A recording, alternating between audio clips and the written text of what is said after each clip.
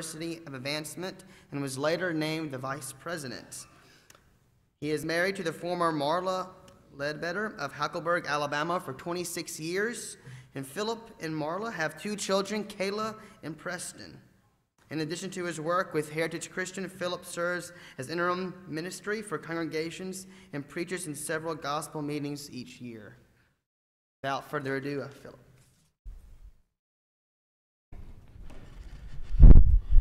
Yes, the old bio sheet. Well, you travel and congregations say, send us your bio, so you kind of have to have one, and so that's it.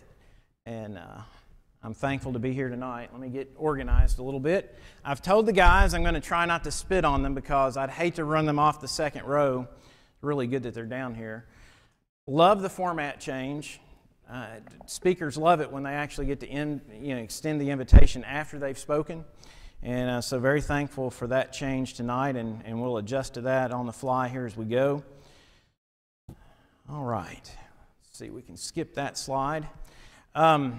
Commercial, Heritage event, August 23rd. Some of you all have contacted me, but let me know if we need to get you set up. That'll be here before we know it. Going to be a big night, and some of you all are involved every year, and we love that. That's today's number. And that number is on the screen because today Marla has been putting up with me for that many years.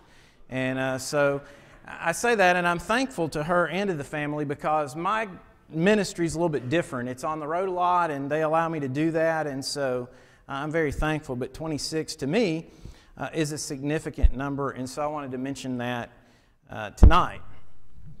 So let's start talking about theistic evolution. Joe was telling me out in the lobby a few minutes ago that he saw something online, and it may have been an autocorrect because a lot of times our phones don't like words that we don't use very often, but he saw where something had been posted and it said theatric evolution. And in some ways maybe it is theatrics because it takes some changing and some playing around and some messing around to get to the point that you would deal with some of the things that we're going to deal with tonight. One of the big questions for me, and maybe you can identify with this, is I think back to being younger and as I think back to some of what I went through, one of the questions is, how can so many highly educated people be wrong? Isn't that really one of the things that creates doubt within us? It was for me as I think back through my years of being younger and maybe some of those moments where I'm being bombarded with all this different information. That's one of the things that would come to mind. I'm being told that all these things are so and they're not all the same. How could the people who are so highly educated and who are supposed to be so smart and have all of these letters behind their names, these intellectuals, how could they be so wrong?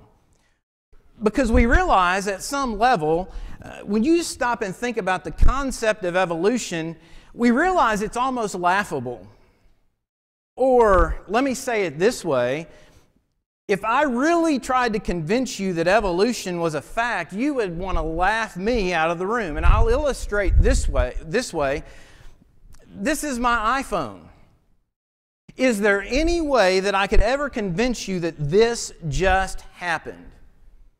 If I really tried to make a case that this somehow, some way, it just magically happened, you would laugh me out of the room. And you should. But the human body, your human body, my human body, much more complicated. This iPhone, it does a lot of things, and it may sometimes feel like it is our significant other, but it's not even alive. You know how it is. If you leave home without it, you feel like you've gone out undressed. It's true. It's not even alive. And so we created the iPhone, but we who are much more complicated than the iPhone just happened? It's ludicrous. And that's next week's lesson. Josh will do a great job talking about intelligent design.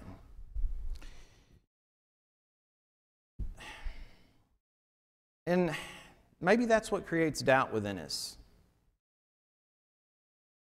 Everywhere we go, except church, and sometimes even in church, evolution is referred to as fact.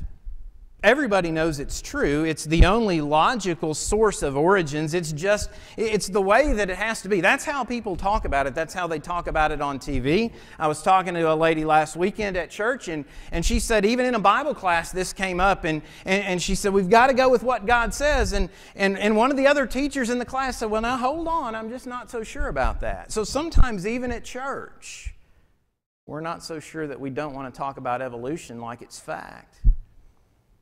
And so sometimes we end up having some doubts.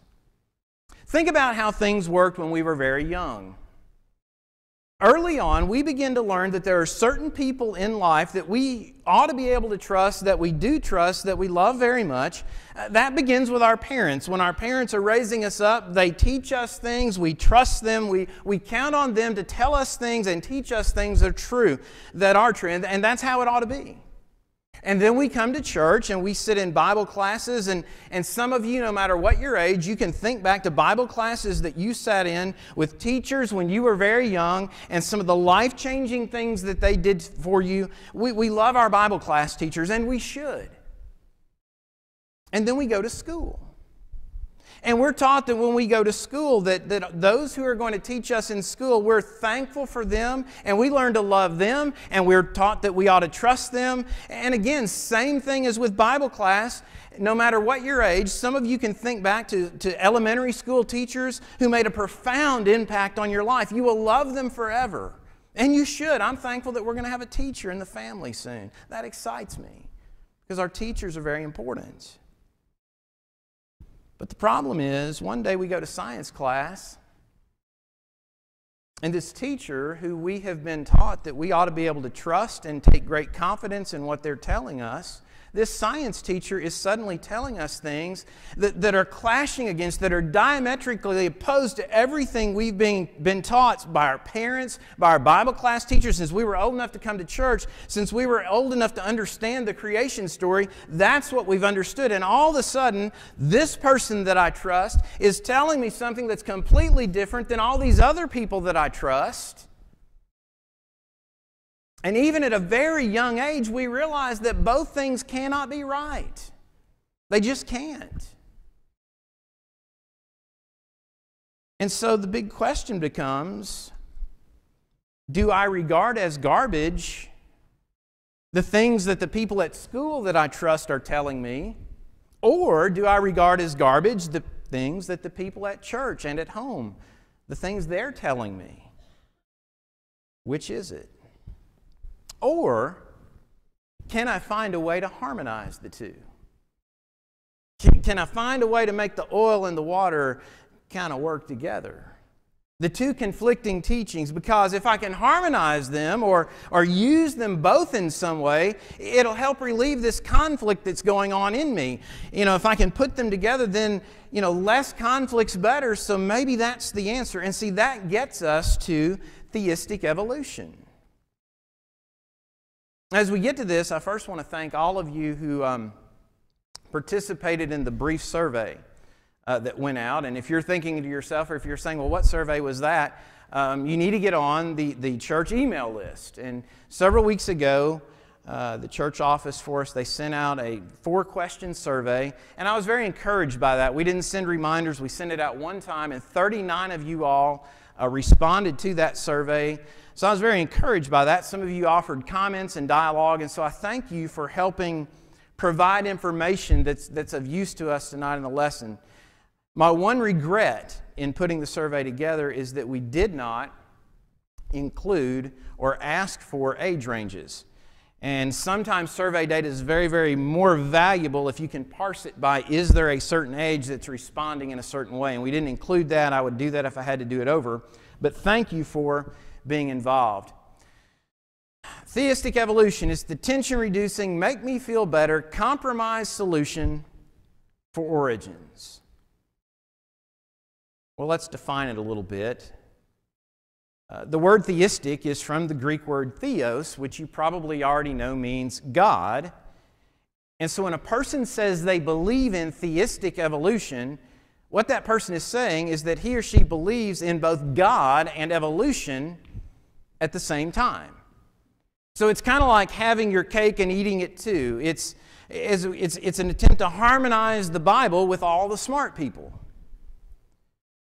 And even when you start trying to define theistic evolution, there are actual several variations by the people that believe in it. They don't all believe the same thing. And so we'll kind of go through some of what they believe. Variation number one, some suggest that God created the initial building blocks of matter and then allowed the evolutionary process, including the spontaneous generation of life, to occur. So God was the Big Bang, in other words. So that's one definition from people that believe in theistic evolution. Number two, others contend that God created not only the primary building blocks of matter, but also He actually intervened from time to time, even though evolution was the mode of operation. I think I read number three. Not only the primary building blocks of matter, but also life itself, and then placed into operation natural laws through which evolution operated over eons of time. So that's number two. I'm sorry, I read that wrong. And then number three, they argue that God not only created the building blocks, gave life a push, but He actually intervened from time to time in order to bring things to where they are. According to Bert Thompson, these folks like to be called progressive creationists. And so even among the folks who believe in theistic evolution, they're not even all on the same page. Here's my question for us. Do any of those definitions sound like, remotely sound like, the book of Genesis? And I don't think it takes very long to understand that, and we're going to read some of Genesis, but they don't sound a lot like it at all. Bert Thompson goes on to share this definition or this dialogue from some of the theistic evolutionary literature that's out there. He says, many Christians, including men of science as well as theologians, accommodate the discoveries of science in their religion by suggesting that God did not create the world in its present form supernaturally. Rather, He used natural processes as His method of creation and guided evolution to the final realization of man. In this view, Adam's body was produced as a result of the process of evolution, and God then completed His creation of man by giving him an eternal soul. The creation of life, as described in Genesis, is thus recognized to be essentially poetic, or at least to be flexible enough to permit God a wide latitude in His method of creation. Now, can we grant God wide latitude? You can shake your head yes, or you can shake your head no. And it's sort of a trick question. Can we grant God wide latitude? Why not? Well, that's true. He's God. God does what God wants to do. The only thing that restricts God's latitude is, what did God say God did? And if God said He did something a certain way, He's restricted Himself. And that's what happens in Scripture. See, I hope you start to see very quickly the crossroads that this brings us to, because by definition, theistic evolution is not consistent with what we'll read out of Genesis. Eve becomes this huge problem. You know, even before giving into temptation, the arrival of Eve is a huge problem for the theistic evolutionists, because if God kicked things into motion and allowed Adam to evolve, did Eve have to evolve also? Where was Eve? Was she evolving during the time that Adam went to God and said, excuse me, you've created a lot of stuff here, but I'm lonely, I need somebody? So when Adam says that, does God then come back and say, well, let me evolve you a woman? And if that's the case, how old would Adam have been when Eve finally showed up? Eve is a huge problem. And if we can conclude that God did take a rib from Adam and created Eve immediately for him, why would we think Adam would evolve and Eve wouldn't? There's no logic to it at all. She's a huge problem. So what do Americans believe about theistic evolution, and how does that compare with the survey that we took? For Americans who attend worship at least once a week, 25% believe in theistic evolution. So about 1 in 4 people who go to church once a week believe in theistic evolution. 67% believe in the creation of the universe within the last 10,000 years, in other words, a young earth. which is what the biblical record would support.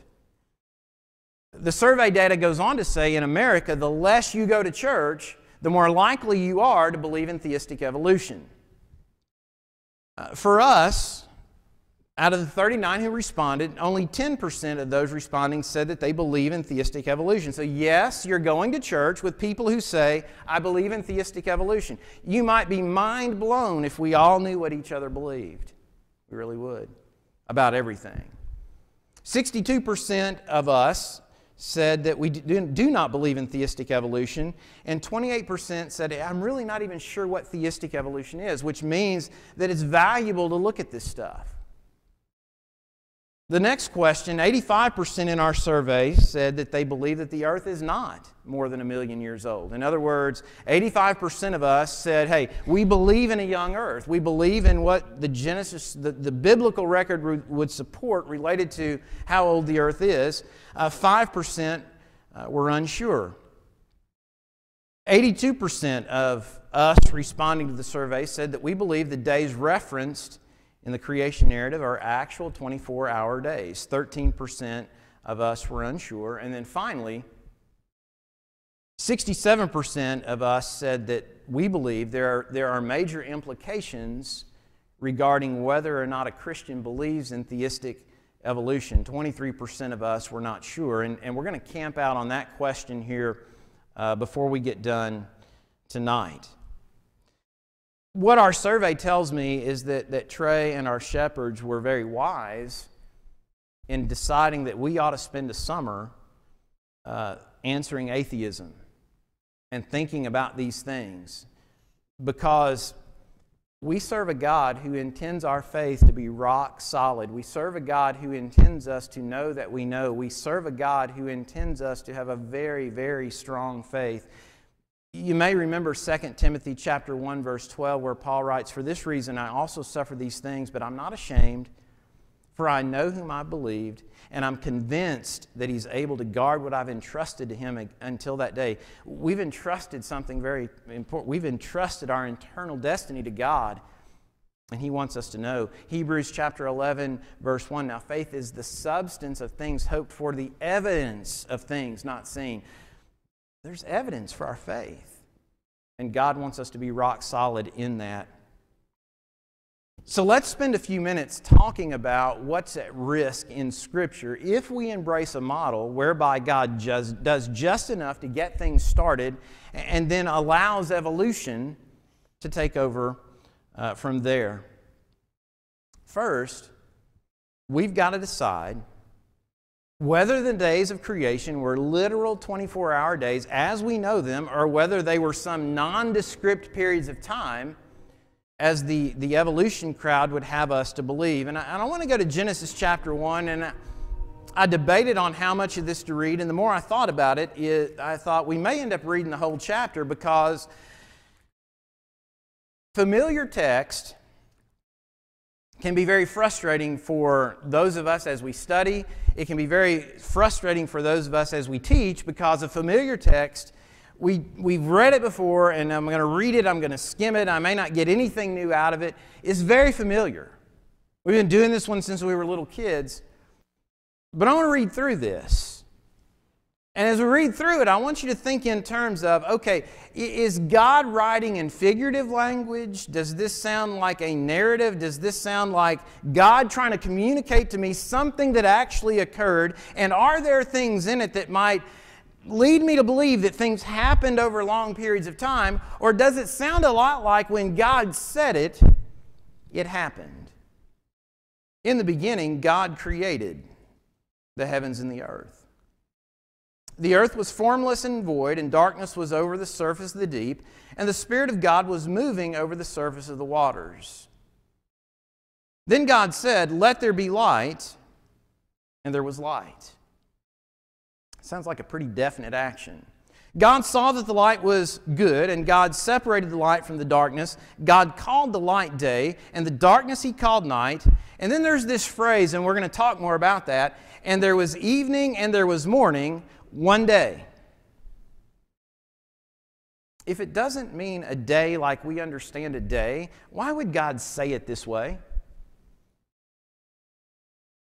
Verse 6, then God said, let there be an expanse in the midst of the waters, and let it separate the waters from the waters. God made the expanse and separated the waters which were below the expanse from the waters which were above the expanse, and it was so. Sounds again like a very definite action. God called the expanse heaven, and there was evening and there was morning, a second day. Then God said, let the waters below the heavens be gathered into one place, and let the land appear. And it was so. God called the dry land earth, and the gathering of the waters he called seas, and God saw that it was good. Then God said, let the earth sprout vegetation, plants yielding seed, and fruit trees in the earth bearing fruit after their kind, with seed in them. And it was so. Does that sound sudden, or does that sound gradual?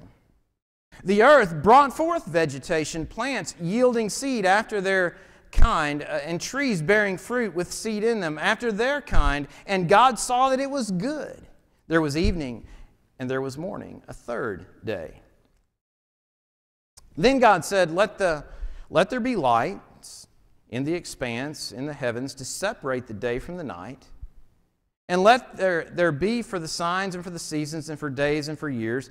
And let there be for lights, and let them be for lights in the expanse of the heavens to give light on the earth. And it was so.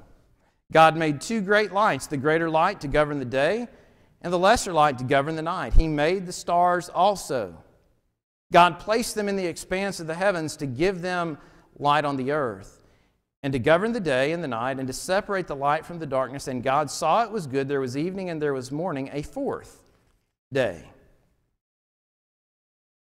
I hope reading this doesn't bore you, because a lot of people have staked an eternal future on something that sounds completely different than this. Verse 20, then God said, let the waters teem with swarms of living creatures, and let birds fly above the earth in the open expanse of the heavens.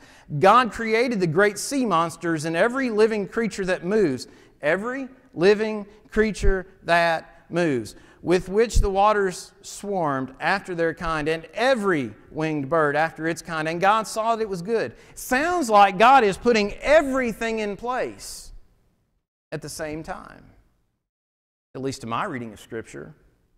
God blessed them, saying, be fruitful and multiply, and fill the waters and the seas, and let the birds multiply on the earth. There was evening and there was morning, a fifth day. Then God said, let the earth bring forth living creatures after their kind. Cattle and creeping things and beasts of the earth after their kind, and it was so. God made the beasts of the earth after their kind, and the cattle after their kind, and everything that creeps on the ground after its kind. And God saw that it was good. Then God said, let us make man in our image, according to our likeness, and let them rule over the fish of the sea, and over the birds of the sky, and over the cattle, and over all the earth, and over every creeping thing that creeps on the earth. If God created Adam and told Adam that Adam was to rule over all of this that had been created, who was ruling over until Adam got there? God created man in His own image. In the image of God, He created him. Male and female, He created them. God blessed them, and God said to them, be fruitful and multiply, and fill the earth and subdue it, and rule over the fish of the sea, and over the birds of the sky, and over every living thing that moves on the earth. Then God said, behold, I've given you every plant yielding seed that is on the surface of all the earth, and every tree which has fruit yielding seed. It shall be food for you. And to every beast of the earth, and to every bird of the sky, and to everything that moves on the earth which has life, I have given every green plant for food. And it was so. God saw all that He had made, and behold, it was very good. And there was evening and there was morning, the sixth day. Now notice chapter 2, verse 1. Then the heavens and the earth were completed, and all their hosts. Sounds like God took some very specific action, and then God said, it's done. By the seventh day, God completed his work which he had done, and he rested on the seventh day from all his work which he had done. Then God blessed the seventh day and sanctified it, because in it he rested from all his work which God had created and made. I know that's a lot of reading, but I wanted to read through it with the idea, let's think about, does this sound like something that's happening in the moment, or does this sound like a poetic, figurative? It doesn't sound figurative, and it doesn't sound poetic. If you want a poetic view of creation, go to Psalm 104, where you kind of get some poetic language about God creating. This isn't that. This is a narrative. Now, to be fair, just because we see the word day in a verse, it doesn't mean we can understand, without understanding context, what day means. And I'll give you a couple of quick examples. Genesis chapter 7, verse 24. The flood has occurred, and they're waiting for the water to go down, and we're told in Genesis chapter 7, verse 24, that the flood waters were there for 150 days. Well, based on the context, we get a pretty good idea that God is trying to communicate to anyone who would read Genesis how long that water was on the earth. Not a nondescript period of time. We understand 150 days. That's a long time for water to be somewhere. But we understand the context. Deuteronomy chapter 31, verse 17, though, uses day in a different way. God is foretelling how Israel is going to break his covenant, and he makes a statement where he says, "Then my anger will be kindled against you in that day." Well, that's not a 24-hour period. When you reach that point where you've done wrong and you've made me mad in that day, whenever that occurs, so we understand from the context, the word day there is used very differently than in Genesis chapter 7, verse 24. The question is, how is it being used in the creation account? Eric Lyons tells us that one indicator from Scripture by the scholars who have looked at it, when you see the Bible say there was evening and there was morning, it happens about 348 times. And I'm glad there are people that like to go through and count, because 348 times, and in all but maybe 2 cases, the context tells us it's a 24-hour period. There's a place in Genesis 49, verse 27. There's a place in Habakkuk 1:8 where there's prophetic, figurative language going on in the context. And so a day in those 2 places might not mean 24 hours, but any other time you see evening and you see morning, it's a day. In the creation account, if days don't mean days, why would by inspiration God have had the account recorded this way? This book is for us. God was trying to communicate something to us. What would be the point of him using something that makes no sense? Would he want to confuse us on purpose? Would he want to mislead us? How old was Adam 1 minute after God created him? It's not a trick question. He was 1 minute old, wasn't he? How old did Adam look 1 minute after God created him? Well, the Bible doesn't exactly say. Day 3, God makes all this vegetation and all these plants and everything. Day 6, Adam shows up. So 3 days later, these things that were created, they've got to be able to feed this guy. I suspect they didn't look like little seedlings on day 3. People want to do all this thing with age and how old stuff looks. We don't know how old God made this place look when he created it. But we know 1 minute after Adam was born, he was 1 minute old, but we know he didn't look 1 minute old. And we know God created a place that was perfect and it was there to support him and to take care of him.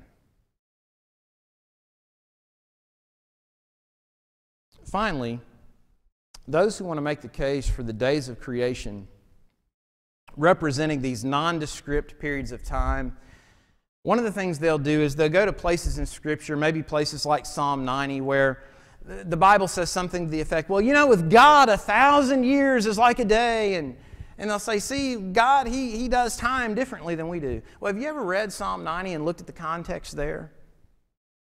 That's a psalm attributed to Moses. And what Moses is trying to do in that psalm is he says, he said, if we would look at time more like God does, he said, we look at the 70 or 80 years that we spend here and we put all of our energy there and all we think about is the time here on earth. And Moses is trying to say, God looks at, 1,000 years to God is like a night watch. And if we would think of forever more like God does, we might just live better lives.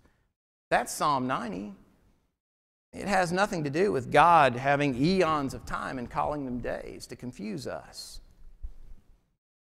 The other thing we've got to do is we've got to decide whether other people in Scripture had a bunch of uninspired moments, whether they'd simply been misled regarding what to believe. Think about Moses. Think about Exodus chapter 20. You know what's going on in Exodus chapter 20. God is giving the law, and Moses has these tablets of stone, and he's coming down and he's communicating God's will. And verse 10 of Exodus 20, but the seventh day is a Sabbath of the Lord your God. In it you shall not do any work, you nor your son or your daughter, your male or your female servant, or your cattle, or your sojourner who stays with you. For in 6 days the Lord made the heaven and the earth, the sea and all that is in them, and rested on the seventh day. Therefore the Lord God blessed the Sabbath day and made it holy. Man, God gives us information that He really didn't have to. He could have just said, don't do any work on the seventh day. Instead, God said, here's why I'm saying this. Here's why I'm giving you this. Here's the background. Did Moses not know what he was talking about? Was God giving Moses bad information? And then the Apostle Paul in Romans chapter 1, verse 20, and I can see we're going to have to really speed up or we're going to be out of time, but Romans chapter 1, verse 20, these words are pretty familiar to us as well, but there's a statement here made by Paul, for since the creation of the world, His invisible attributes, talking about God's, His eternal power and divine nature, have been clearly seen since the creation of the world. Well, who's going to see them? Well, we are. People are. Being understood through what has been made so that they are without excuse. The idea is, since God finished the creation, at that point, we could understand something about Him. That means creation had to be complete and we had to be there to see it. Did Paul not know what he was talking about? Is it an uninspired moment? And then Jesus Himself in Mark chapter 10, verse 6. And again, these words are very familiar, and it's not normally the point of what we're talking about, but He says in that, and I want to make sure I read it right to you, it's a very brief statement, but from the beginning of creation, God made them male and female. So, was Jesus Himself confused about our origin? Now, some may still be thinking, okay, is it really a big deal? Does it really matter? Why can't both be valid? I know I believe in God. I know I believe that the Bible is His Word. I know that I need to try to follow Him. So does it really matter whether or not He created or whether He created and used some evolution? Does it really matter? If that's where you are, I want to try to communicate and I want to challenge your thinking because I believe it's a huge deal. I believe there are huge ramifications. And the evolutionists, they know it's a huge deal and they understand exactly why it's such a big deal. Even though the idea of evolution defies common sense and it defies scientific evidence, real science supports a young Earth about 10,000 years old or so. The evolutionist understands that if there is no creator, man answers to no one. In other words, man is his own God. And in that, the evolutionist also understands that if we acknowledge a creator, then we've also got to acknowledge the idea that if there is a creator, we might actually be responsible to him. It might be in our best interest to try to figure out if that creator has said something that we need to know. And that, friends, is the reason a hardcore evolutionist will purposefully ignore the evidence. And unfortunately, there are way too many good people who've heard both sides for so long, and they don't like the tension and they don't like the conflict, that in the end it's like, well, maybe I'll just hold on to the idea of theistic evolution, that God is, yeah, there is God, but He did evolution, and it's a compromise. If you don't remember anything else tonight, I want you to walk out of here remembering this. If you can get one thing, take this with you. And this is why it's important. If we can discredit God on one thing, then we're not responsible to God for anything. If we can discredit God on one thing, then we're not responsible to Him for anything. If you haven't read Muscle and a Shovel yet, I would encourage you to pick up a copy of that and read it. It'll remind you that doctrine is important. It'll remind you that honest, open study of God's Word still works. And it ought to be a reminder to us that in a lot of cases the house is on fire, and we need to be aware of that and trying to do something about it. In that book, Michael Shank brings in a quote from Adolf Hitler.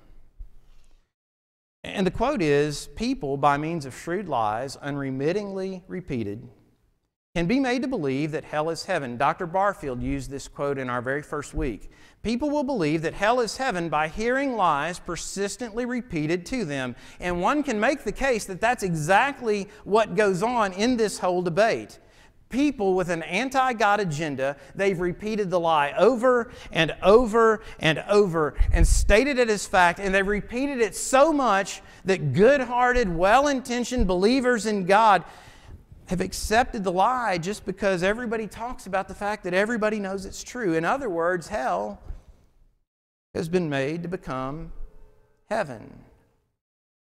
And again, the problem is, if we discredit God regarding what He said He did in creating, we can then begin to pick and choose on the other things that He said, and we can take what we want and we can leave what we want. Same thing with the writings of Moses, the same thing with the writings of Paul, the same with Jesus Himself. Think about it. The Great Flood. Even though scientific evidence supports the idea of a catastrophic event where the flood fits the evidence perfectly, maybe that didn't really happen. And that parting of the Red Sea thing that we read about God saving His people, and it talks about them, the seas parting and them crossing and going through on dry land. Well, maybe that wasn't really a miracle, and maybe it wasn't really dry land. Maybe it was just a shallow spot, and maybe God didn't really mean what God said there. Maybe there wasn't a virgin birth.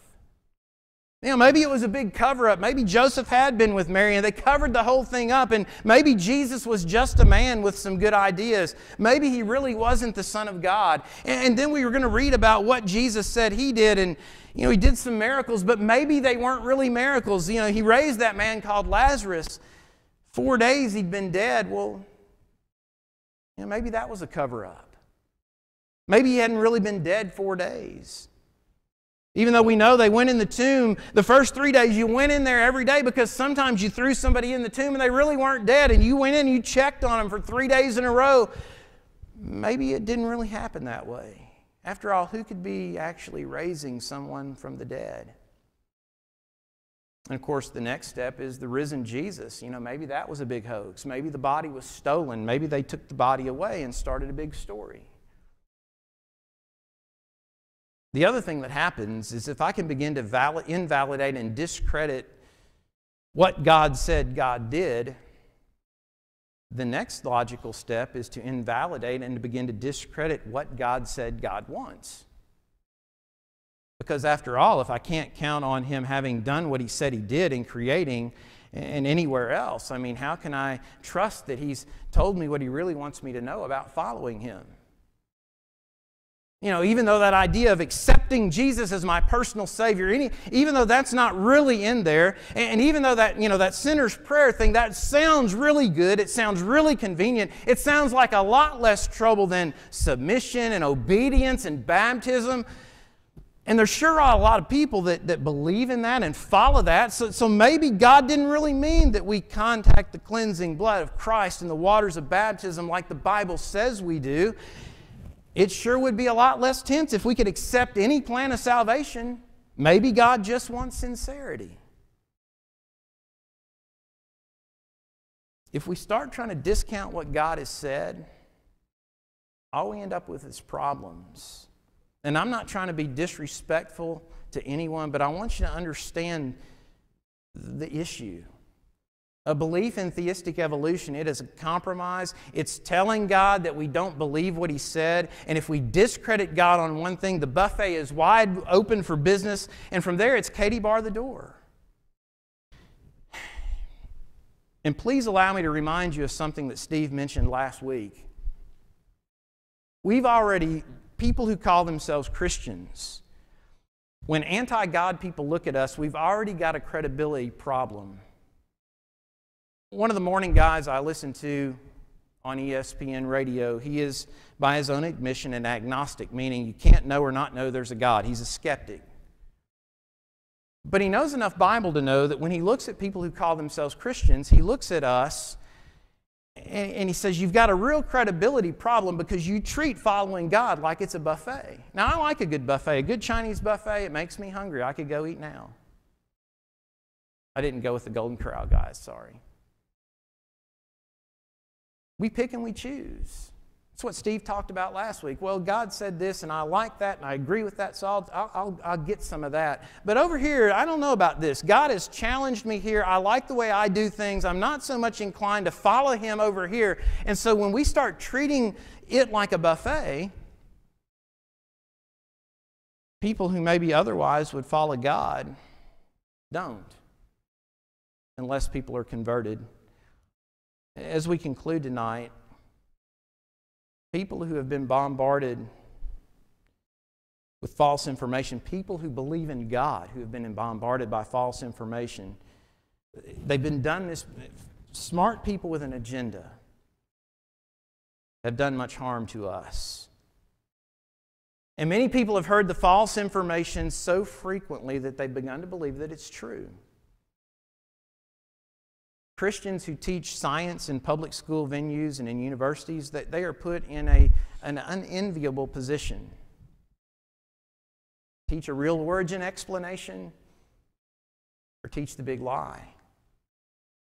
And thankfully, there are some Christians who honor God who are still able to get away with teaching evolution as an unproven theory and maybe even be a little bit more bold than that. I'm thankful. One thing we need to do, I want to challenge us to become students of the evidence and not believe ungodly scientists simply because they may happen to be the most educated people in the room in any given moment. And what you're going to find out as you begin to become a great student of all of this, you're going to find out that there have been many, many well-known scientists who are actually creationists, God-fearing creationists. And some of the names are names you're going to recognize. ApologeticsPress.org, it's an excellent resource. I also want to challenge us to embrace the idea that both things do not have to fit together. And we've got to get comfortable with the tension. And we've got to get comfortable with the idea that it's never going to be peaceful in that regard, but we'll find our peace in holding on to a very confident faith through the tension. Theistic evolution is a God-denying compromise, and it just will not work. Third, we've got to decide whether what we believe God said is what God actually did.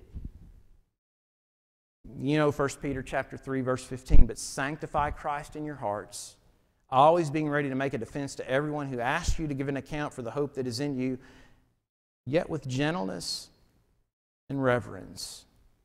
Man, that last part of the verse is so very important. If we're going to be effective in helping others want to find the evidence and see it for themselves, that gentleness and that reverence, that respect, that love is going to be huge in helping us be successful. As some of you commented when you took the survey, it truly is all or nothing as it relates to God. We either take everything He said or we take nothing, because truly, if we discredit Him on one thing, we're not responsible to Him for anything. And the Bible says that we're responsible to Him for a lot. It tells us that He sent a Son who died on a cross, a Son who willingly gave His life so that we can be in heaven one day and don't have to be lost. Thomas is going to lead us in a song of invitation tonight, and your response to the lesson can be multiple. There are multiple ways to respond. One is, I need to become a student of all these things. I need to get the doubt out of my mind. And if you'll study the evidence, you can get rid of the doubt. The Bible always wins. The Bible never lets anybody down. Maybe you're here tonight and your Christian walk isn't what it needs to have been. Maybe when we talked about that buffet approach, or you think back to what Steve talked about last week with the way we pick and choose our morality, maybe some of those things are weighing on your mind, and maybe you realize, I need to have a better walk with God because people don't see what they need to see in me. If you're a Christian here tonight, our shepherds can pray with you and for you. Maybe you're here tonight and you're not a Christian, and there would be nothing better than for us to stay however long it takes to see you immersed into Christ and to begin your walk with Him tonight, baptized into Christ for the remission of your sins. How's your walk with God tonight? If you need to respond, please let that be known. Please come to the front while we stand and while we sing.